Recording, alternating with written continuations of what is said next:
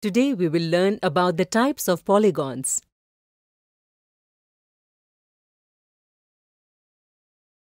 A polygon is a closed figure made up of line segments.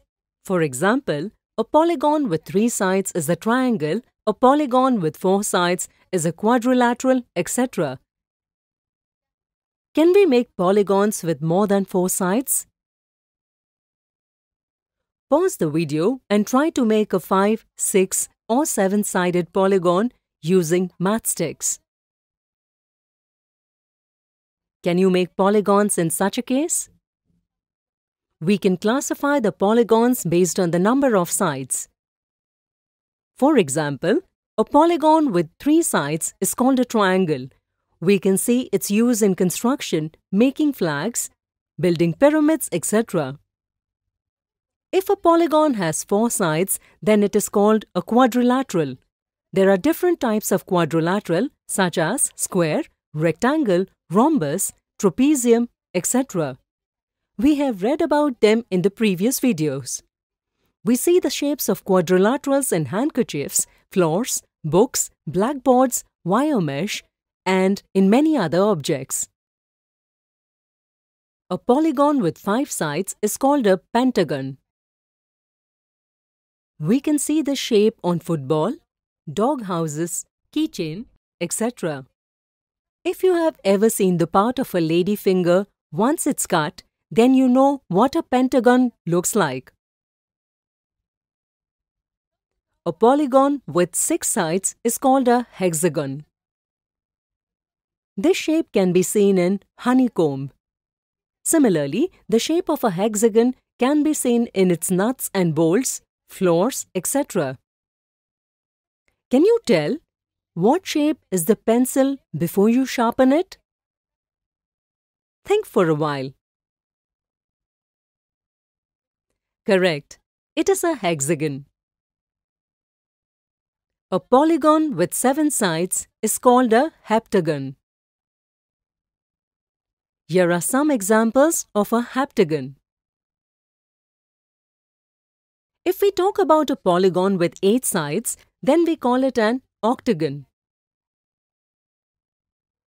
You must have seen this sign on the road. Can you tell the number of sides on this polygon? Think for a while. Let me tell you. This sign is made up of 8 sides. That is, it is an octagon. Similarly, some examples of an octagon are as follows. Polygons can be classified in another way. Look at this polygon. Here, the length of all sides is the same. Similarly, the measure of all the angles is the same. A polygon with all sides equal and all the angles equal is called a regular polygon. Like, this is a regular hexagon. Now, if we look at the sides of this polygon, we find that all its sides are not equal. Similarly, all the sides of this polygon are equal, but all the angles are not equal. So both of them are not regular polygons. Such polygons are called irregular polygons. Like, these two are irregular hexagons. Please note that polygons like quadrilateral, pentagons, hexagons can be regular or irregular polygons.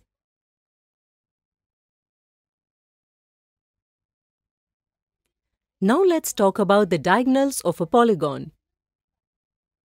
Do you remember what is a diagonal? Think for a while. Absolutely right. If any two vertices which are not adjacent are joined, then the line segment formed is called a diagonal. For example, in a quadrilateral, 2 diagonals can be drawn, but no diagonal can be drawn in a triangle. So the number of diagonals in a triangle is 0. Talking about a pentagon, 5 diagonals can be drawn in it. Similarly, in a hexagon, 9 diagonals can be drawn, and in a heptagon, 14 diagonals can be drawn. To find the number of diagonals in a polygon, we use n multiplied by n minus 3 divided by 2 formula, where n is the number of sides of the polygon. Tell me, What will be the number of diagonals in an octagon? Pause the video and try. You got the right answer. It will be 20. So today, we learned the different types of polygon. In the next video, we will see some interesting examples based on them.